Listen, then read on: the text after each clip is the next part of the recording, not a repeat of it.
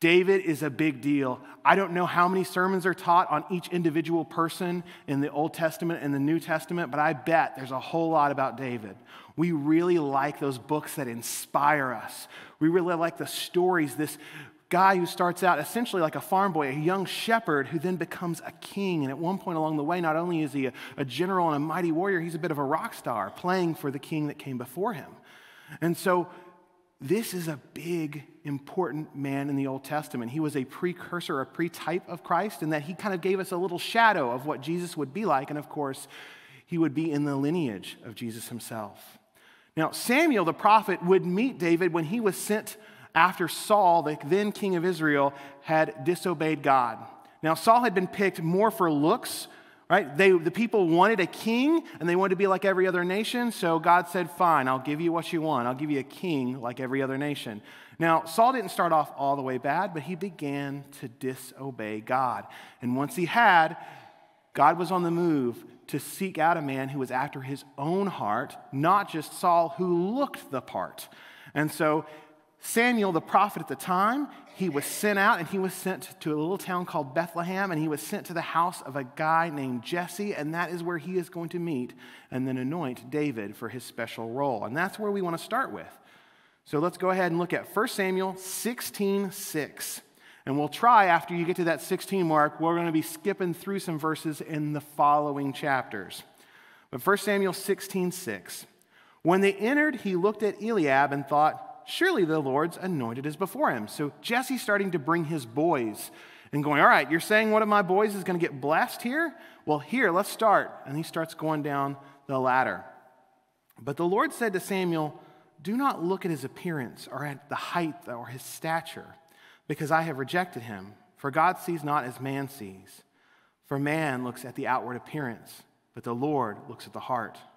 Now, Saul had been good looking. He looked the part, but he didn't have the internal character for the part. Too many of us focus on the outside, both in ourselves and in how we look at other people. Some of us constantly fight that battle of the bulge, they call it, where we're thinking about weight. And hey, gluttony doesn't get called out enough. It is listed as a sin, and it is something that we should think about for our health. But there is this weird social pressure of trying to look a certain way or do something on the outside so that people will give you the appropriate amount of attention. And this is a meme that I love very much to kind of demonstrate that that goes beyond more than we realize. This is Barbie.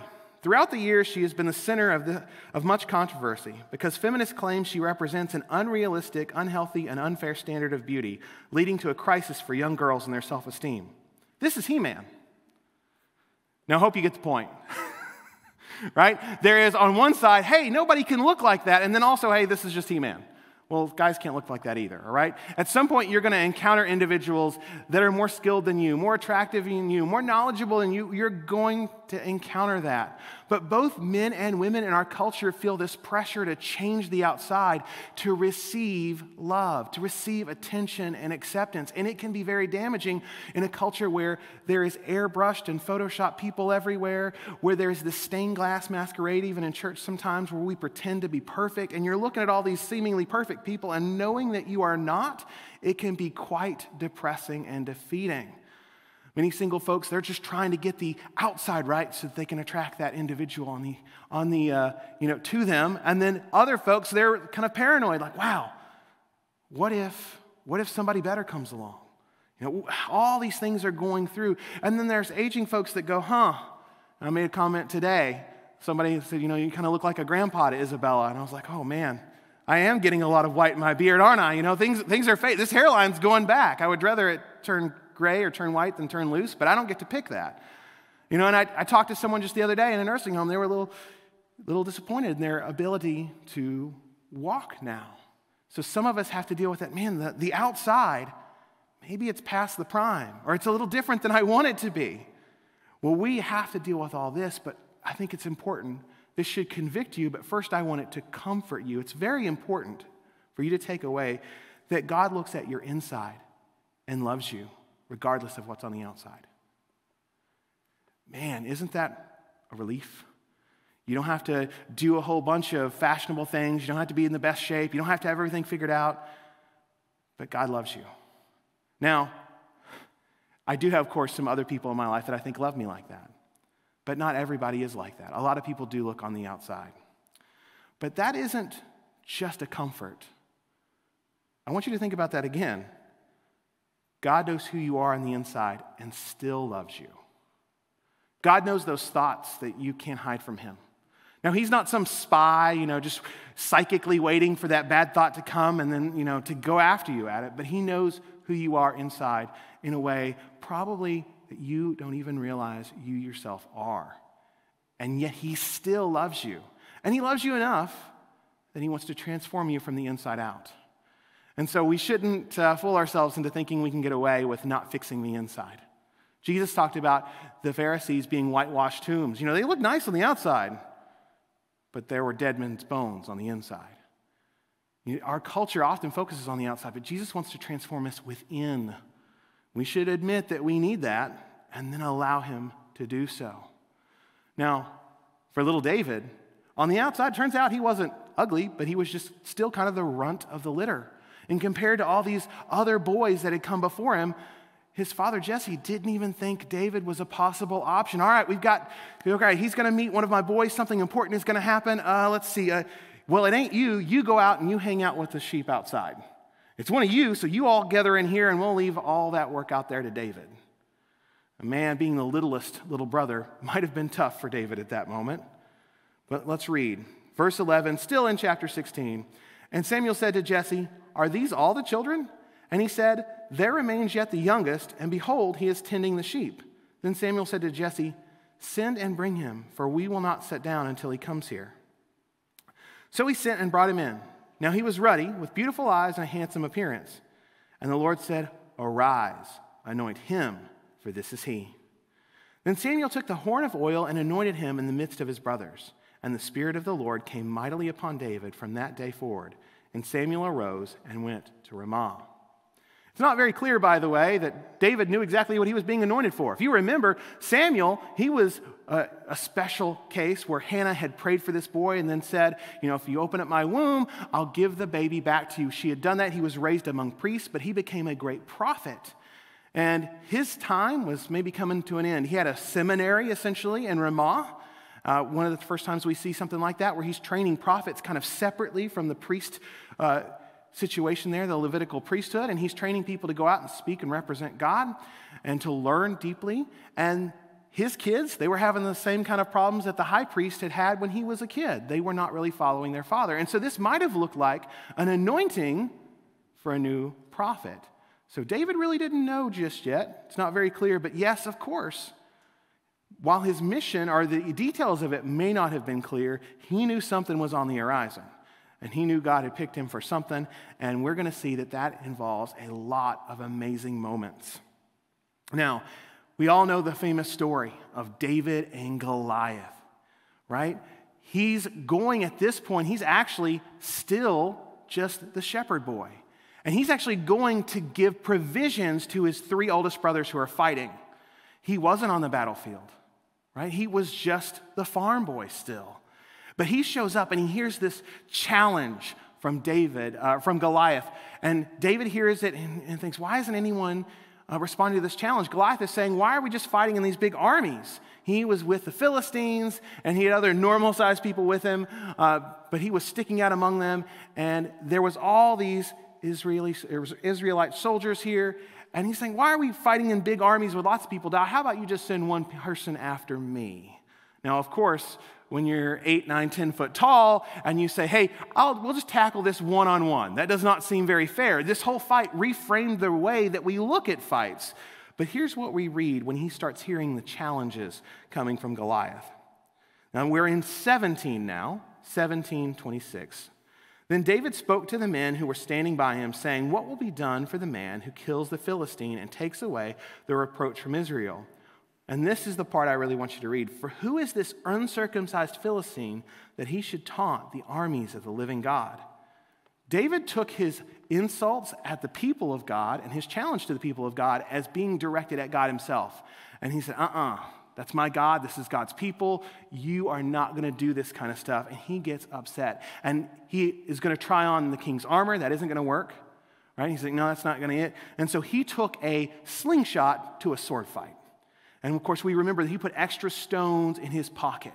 And he goes out there and he pulls that swing, and you know the story. He lets one loose, and it lands right in the center of his head. Now, this depicts him with a spear. I love this artist. It's an Indonesian artist. But he did have a sword, Goliath did, on his side, because we know after that one single shot, he fell. And then David, and you can be thankful. Some of you will be thankful. Some of you may be disappointed. I did not get a slide for this one. David took out that giant sword and cut his own head off. And it was an amazing defeat. Now, David had been promised, to be wedded to Saul's daughter, the king's daughter, and riches and all these kinds of things. And he begins to move in and become really popular. He spends time with the king. He does get married. We see all these connections here. And I think a lot of people look at this story and they often just kind of end David's story here. You can hear these amazing inspirational stories about, with God, you can be a giant slayer. Well, there are times in your life where there could be a giant, but if you read this in context, remember, the reason he knew he could fight the giant was just as a shepherd in his daily life. God had provided him the strength to take out a bear and a lion as he protected his flock.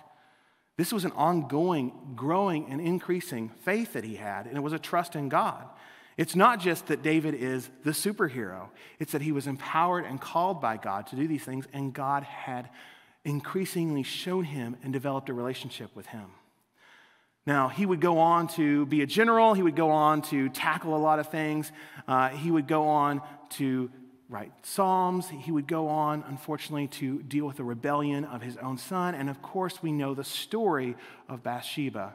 By the way, Bathsheba would have known that David could have seen her, but David wasn't even supposed to be there. At that time, he was supposed to be out at war, and David shouldn't have been looking in the first place. There was all kinds of sin going on there, and he used his power to get that woman pregnant and her husband killed.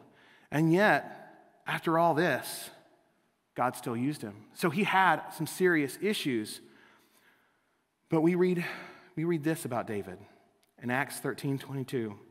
After he had removed him, that is Saul, he raised up David to be their king, concerning whom he also testified and said, I have found David, the son of Jesse, a man after my heart, or my own heart, you might be more familiar with that phrase, who will do all my will. Now, was David perfect? No.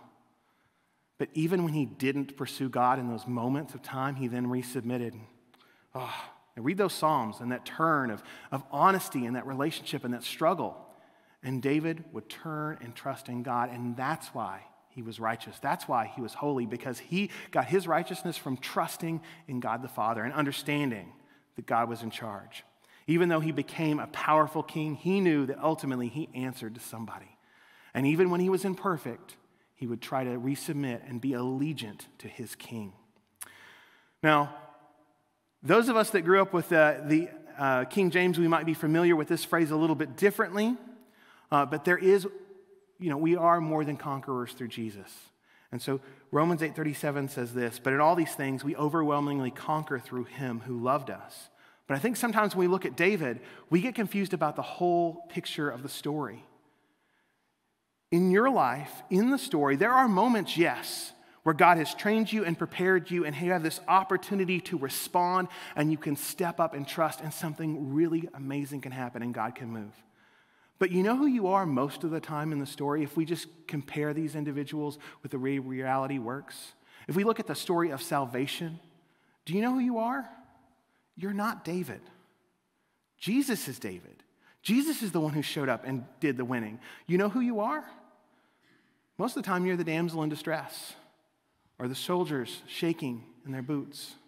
Now, God's transforming you past that.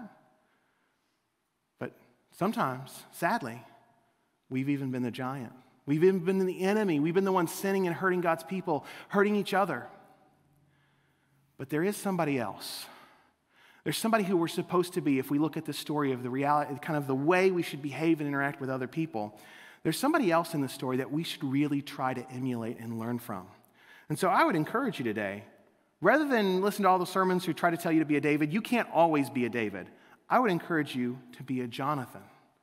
Now, you might not know who Jonathan is, and that's one of the reasons we try to go chapter by chapter, verse by verse here a lot. because sometimes if we don't do that, we skip over important people and important passages. Of course, now we're in Luke, and so those are very commonly gone over passages, so this is an opportunity to pause and look at somebody I think sometimes gets neglected. But I have to say, I actually admire Jonathan more than I admire David, because it's easy to kind of march on when you feel like you're God's anointed hero and everything's going your way and you've got some mighty men of renown around you. That's kind of easy. But it's a little harder to give up your rights, to recognize that God's moving elsewhere or doing something else and just support that. So King Saul had this son named Jonathan. And by the time David came on the scene, Jonathan already had received accolades. He was already a successful warrior. Now, King Saul became jealous of David's success, but Jonathan didn't. So let's move up. We're in 1 Samuel 18. Let's look at verse 28. When Saul saw and knew, that's hard to say, when Saul saw and knew that the Lord was with David and that Michal, Saul's daughter, loved him, then Saul was even more afraid of David. Thus Saul was David's enemy continually. Saul didn't see, all right, I've got this brother, I've got this wonderful anointed person of God here, we can work together to do God's will. What Saul saw was, this man is a threat to my power. He's getting the attention I deserve and I want. I don't want that to happen. But let's look at Jonathan's response. Now Saul told Jonathan, his son, and all his servants to put David to death. But Jonathan, Saul's son, greatly delighted in David. There are different responses that you can have to this. I want you to know, you choose to either be jealous of someone's success or supportive or inspired. Remember this meme here? You could be jealous that you could never look like that, or you could make some improvements. But let's go beyond the physical. You could go and see somebody else who's doing something a little better than you, and you could try to tear them down, or you could try to join them and support them, or try to learn from them. If they're doing something successful, maybe you could learn from them. This applies really in our workplaces, where if we are not competing with each other unnaturally, but are learning from one another, man, we could go further together. So jealousy is a choice. Don't choose it. Instead, partner with and learn from the people that God is clearly using. Now, Jonathan didn't complain that David got put in second in command already or anything like that. He was glad he had a brother in arms. He saw someone that was skilled, who was on their side, and he was thankful to have him. And so they bonded together. But unfortunately, Saul continued to be jealous to the point that eventually David is going to have to flee. So let's jump ahead a little bit again. Let's read 1 Samuel 20, verse 13. If it please my father to do you harm, this is Jonathan talking, may the Lord do so to Jonathan and more also, if I do not make it known to you and send you away, that you may go in safety. And may the Lord be with you as he has been with my father. If I am still alive, will you not show me the loving kindness of the Lord, that I may not die? You shall not cut off your loving kindness from my house forever, not even when the Lord cuts off every one of the enemies of David from the face of the earth. So Jonathan made a covenant with the house of David, saying, may the Lord require it at the hands of David's enemies. Jonathan made David vow again because of his love for him, because he loved him as he loved his own life. Vows like this were a part of the culture. And I know I'm a Kentucky hillbilly, if you don't know that. And I can remember even as a kid knowing about people having like the blood brother pack where they'd cut their knuckles and do this kind of thing. And please don't ever do that, okay? We share enough germs already. But that was a thing. This was a manly bonding thing. This was not something inappropriate. And unfortunately, some individuals today will look back on these two making a vow, and they will try to import our culture's obsession with marital relations, I'll call it, because we've got young people in the room, and they will try to import that and put this over Jonathan and David. Okay, Jonathan and David weren't a couple. Okay, they were best friends. They were brothers in arms. And this was literally, David's brother-in-law. And so they're looking at each other like family, and they see that they're on the same side and they're trying to pursue God. And so they are really, yes, loving one another, but doing so appropriately. I have on my wedding ring 1 Corinthians 13. If you don't memorize a whole lot of chapters in the Bible, I do hope you remember 1 Corinthians 13. You should instantly think about what love is and the definition of love. But where do we hear that passage always read? Weddings. But do you know who that passage was written to? The church. That kind of love is what we're supposed to have for one another in this community. And that's how we can come together. We call this room in particular a sanctuary. We can come together and experience real love and support for one another. And then with that wonderful thing that can be so different from the world, then we can go back out there and serve God, refreshed, recharged, knowing other people have our backs. And it is a wonderful thing. Well, keep that in mind. 1 Corinthians 13 isn't about marriage. It's about the church. So read it and live it. That could be a whole other message, and certainly we'll look at 1 Corinthians 13 again sometime soon. But please, love the people around you. I think our culture is deeply twisted. They understood that, again, we'll call it marital relations. That happened to somebody who normally there was an arranged marriage to. But they could love many people. And I think in our culture today, we're obsessed with the physical, and we want to do that with a whole lot of people. But we don't actually want to love many people, or love very few, or none at all. Now, David and Jonathan's time, they understood covenant was really important. And then they're moving forward based off of this covenant, and David is going to have to flee. But a little bit later, we get to see amongst all of this drama that unfolded, where now we see David kind of leading a band of rebels and his government kind of going down and trying to wipe him out. They just want to live. Saul wanted him dead. There was even opportunities for David to kill Saul, and David wouldn't take it. So he's fled. And it's important to know, and it's important to be encouraged, and I didn't make this little application slide, that the truth will come out. Be patient. Don't try to speed things up.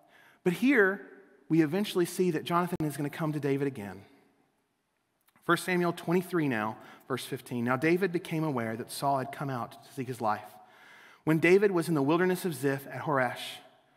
And Jonathan, Saul's son, arose and went to David at Horesh and encouraged him in God. Thus he said to him, do not be afraid, because the hand of Saul my father will not find you. And you will be king over Israel, and I will be next to you. And Saul my father knows that also. So the two of them made a covenant before the Lord, and David stayed at Horesh while Jonathan went to his house. Well, let's think about that. Who was Jonathan's dad again? Saul. What was Saul? The king, right? Now, how did people normally pick who's the next king? It's their son. And we know this, even David did this. There's dynasties there, right? But who did Jonathan say would be the next king? David. Jonathan could have said, it's my right. Or, it's my dad whom I love who has an issue with you. I will side with my family that I love, instead of siding with what's right. Or I will demand my rights or my roles or what I think was given to me. At one point before David came on the scene, it looked like, hey, all right, my dad got picked to be king. I'm a big warrior now. One day I'll be king. But Jonathan, rather than focus on his rights or determine what roles he wanted to serve, he recognized, hey, this is what God is doing. I've got your back. I'm on your side. Whatever side God wants, that's the side that I'm on.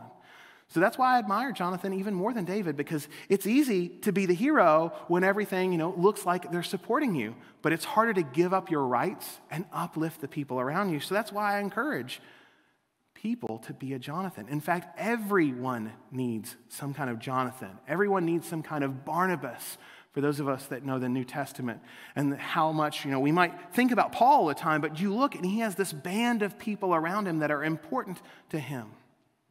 Now, you might say that's easy to say as a pastor or a boss or things like that. I've heard those messages. I'm at the pastors' conferences, things like that, and I'm like, well, yeah, it's easy for you to say that you need, you want people to support whatever.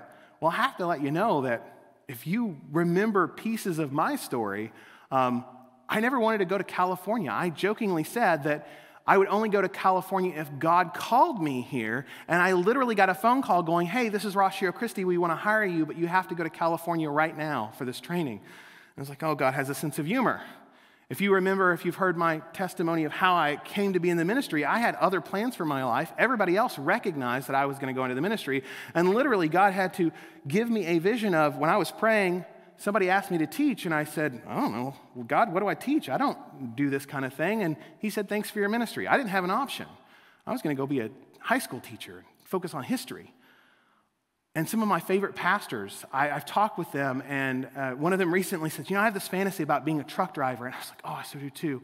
We can read the word, we can sing praise in our truck, we can drive around, and no responsibility other than getting the load there and getting back, no people, no heartache. It's really wonderful. But you know what? We don't get to pick where we serve. And the reality is pastors aren't super Christians. And did you realize, and I hope you do, that I have a pastor, that I go to church. I have small studies and Zoom groups. And some of those guys, they go. And so we have mutual accountability. People with a title pastor or elder, these people, myself included, aren't super Christians. We aren't elevated above anybody else, and we shouldn't be. We're doing our part, and your part is just as, in some cases, more important, in my view. And that's why we celebrated our volunteers recently with this volunteer dinner. And those of us with, some kind of title like pastor, we all waited tables. Keep us humble and keep you guys knowing that this is a bodily effort together, right? Now, sometimes it sounds really exciting to get that center of attention moment, to be like David, but I don't think we want the conditions that it requires to need that hero in the first place. This is one of my favorite Tolkien quotes. Frodo is kind of upset that he's having to go through things, and he says, "I wish it need not have happened in my time," said Frodo. "So do I," said Gandalf, "and so do all who live to see such times. But that is not for them to decide. All we have to decide is what to do with the time that is given us." Jonathan had a task. His task was to support David. His task was to follow God. He didn't get a chance to choose what his task was. Right? Just like I couldn't, even if I really wanted to, replace Romy or anyone like that on the worship team. And thankfully I don't, and you certainly wouldn't want me to, right? We each have an opportunity to serve, and I'm very thankful to serve here, even though I did say, I never wanted to go to California. I'm very thankful that I followed God here. And this is true in your workplace too. You may not get to pick the role that you have, but whatever role you do have, please honor God with it. I've already reminded you that God looks at the inside and loves you regardless of what's on the outside. That God knows who you are on the inside and still loves you, and that should convict us to let him change us, that we can't hide anything inside. 1 Corinthians 13 isn't about marriage, it's about the church, that we should read it and live it. And it's up to you. You choose to be either jealous of someone's success or supportive or inspired. And that we should partner and learn from the people that God is clearly using. But you know what? If we all try to be the big hero, the big shot, if we all try to be David, you know what happens? Nobody gets to be David. We all pull in 100 different directions. There are moments that we are David and that we get to take a really big challenge and we have to be obedient. But hopefully someone's there to be a Jonathan. But you know what does happen if everyone tries to be a Jonathan? For each person as they go through the stage of life, well, then we're supporting one another. Then we have each other's backs. Then we're not focused on me or me being the star of the story. Instead, we recognize that Jesus is the star of the story and that together we're all supporting him. And whether it be Paul needing a Barnabas or Moses needing a Joshua, moves of God typically require encouragers. So the takeaway is, moves of God use one or more encouragers. If you want to see a move of God, some of us have talked about Asbury. Some of us have talked about, various things like, I can, remember seeing somebody get saved. If you want to see those kinds of things, be a Jonathan. If you want to see somebody do really well at what they're called to do, don't just tear them down or hurt them or critique them or be jealous of them. Find what other people are good at and lift them up in that. And if we're all doing that together, then we're all going to get lifted up. So let's pray. Dear Heavenly Father, we thank you for the example of Jonathan. We ask that you would help us to be sources of encouragement to the people who are doing ministry around us, who are serving you around us, whether it be the folks that we know that are Gideons, the folks that we know that are wonderful singers, the folks that we know that are working on tech, the folks who are just amazing greeters. Whatever it is, help us to see how you are working through other people, affirm that in their lives, and then empower them, encourage them to continue in that. And help us all just to be a part of a community that has one another's backs so that we can move forward and be used by you to just engage the world around us. In Jesus' name we pray. Amen.